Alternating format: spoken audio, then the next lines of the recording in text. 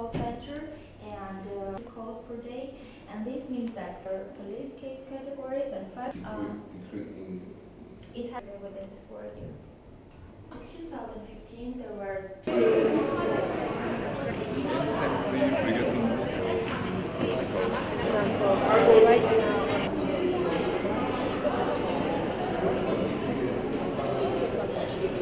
შევიმუშავეთ პროექტი, რომელიც გულისხმობს დიპლომატიური კორპუსისთვის ასურნეთის საქმიანობის გაცნობას და სწორედ დღეს იყო პირველი ვიზიტი შვედეთის ელჩის.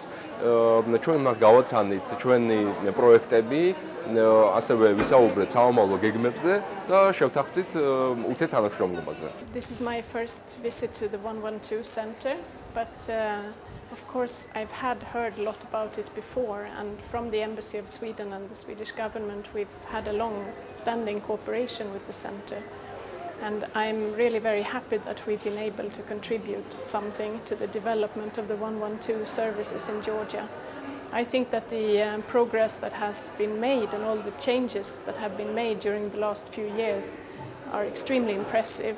And I think that the 112 services is actually a very fundamental part of a well-functioning democratic society where citizens can feel safe. So I really appreciated this chance to have a look at the center and to visit and to see how it actually works. And I think that we will be able to find lots of ways to cooperate in the public awareness raising about the 112 number. We will stay in touch about that and see what we can do together.